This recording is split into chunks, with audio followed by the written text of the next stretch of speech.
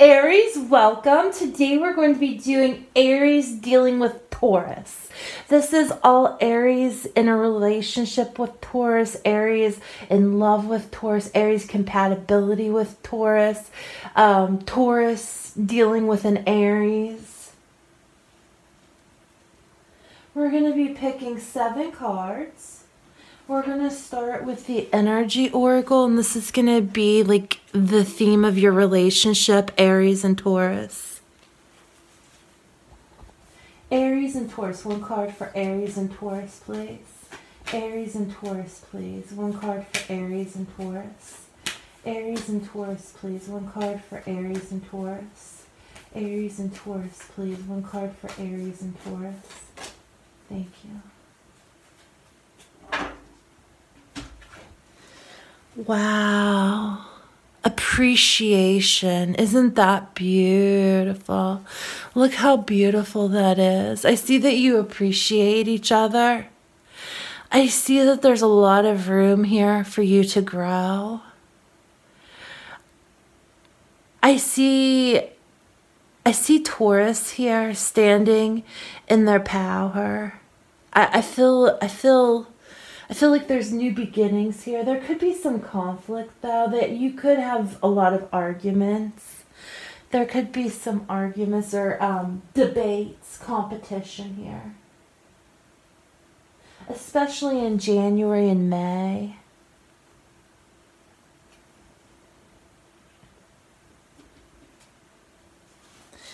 This is the divine feminine aspect of Aries and Taurus relationship. I need 3 cards for the divine feminine aspect. Thank you. There's 2. 1 more card for the divine feminine aspect. Thank you. So in the past, I see that there's a lot of juggling. Like you were trying so hard to balance things out and try to gain some sort of routine, some sort of stability here. I see that you were just overwhelmed and there's a lack of balance.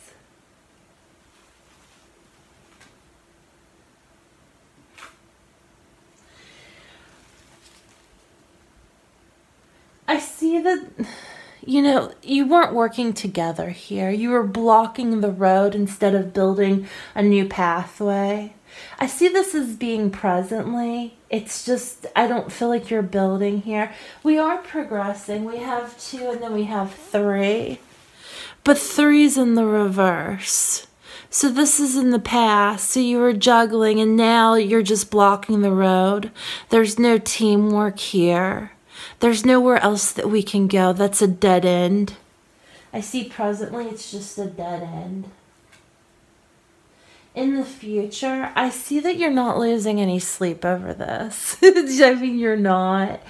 You're sleeping really good at night. Look at you over here. Just as cozy as can be. Just as cozy as can be. You're not losing any sleep. There's no more anxiety. You're able to move on. You're past this. You're past this, and you're moving on, and you're appreciating. You're appreciating all of the lessons that the divine masculine aspect of this relationship taught you. So the divine feminine, I see in the past you were trying to balance things out so hard. You were working so hard at this. And I see that there's just a block in the road. There's nowhere else that this could move. There was no teamwork. You just couldn't progress. So in the future, you're not losing any sleep. You're getting over it. You're sleeping like a baby, and you're appreciating the time that you had. But I see you being single.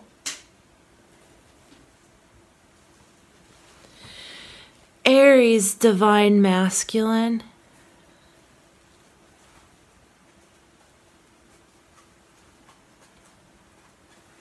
Aries and Taurus relationship, divine masculine. Thank you. So this wants to be passed. 2 more, please. 2 more.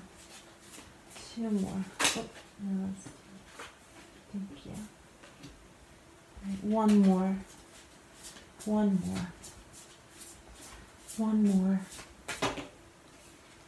going to take the one on the top.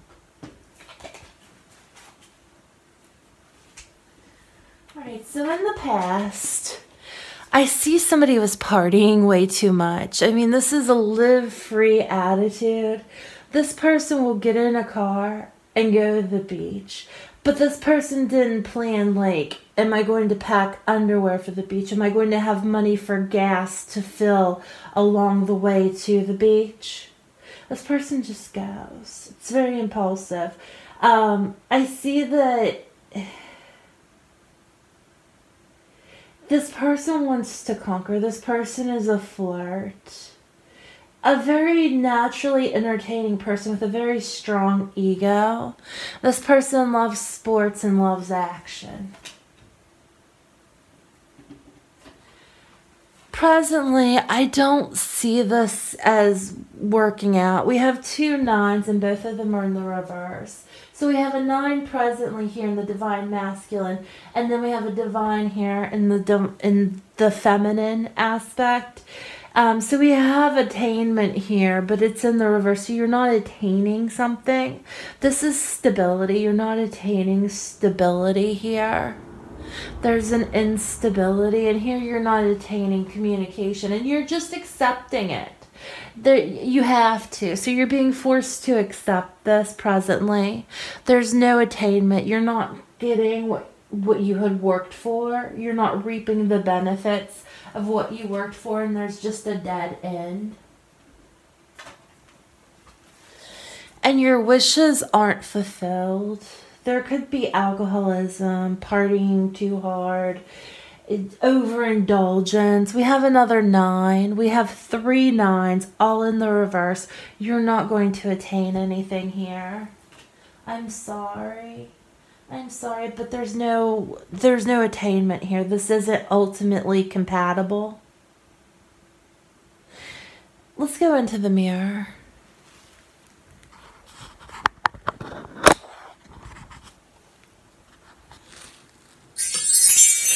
Come with me and you'll see inside Enchanted Mirror Tarot. Look inside, you can't hide from Enchanted Mirror Tarot.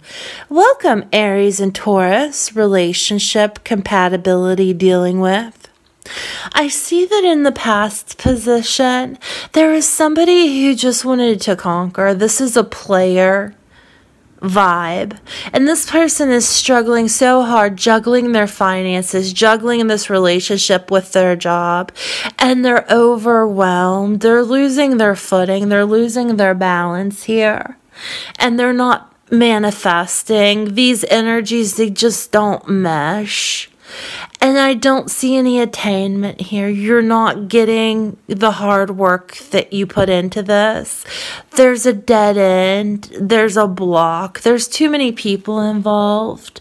There could have been like cheating in this relationship. There's 3 people here. And I see that you're not losing any sleep over it. You're sleeping like an absolute baby. Look at you. Sleeping like a baby. Your wishes aren't ultimately fulfilled. I see that the divine masculine wanted something originally, then got bored. They got bored. The communication wasn't where they wanted it to be. There was a lack of appreciation. So I see the divine feminine. The appreciation was there. This can be altered because the cards are here. But if we do alter it, guess what? We end with the divine feminine in a state of constant anxiety, losing sleep, with their minds spiraling in never-ending circles of what if and what are they doing. Never knowing for sure what they're doing. Always on edge, always defensive, always losing sleep, up at night, worried, out of their mind, and eventually this is going to end if the divine masculine's wishes are ultimately fulfilled. So do we really want to change it presently? Because we can.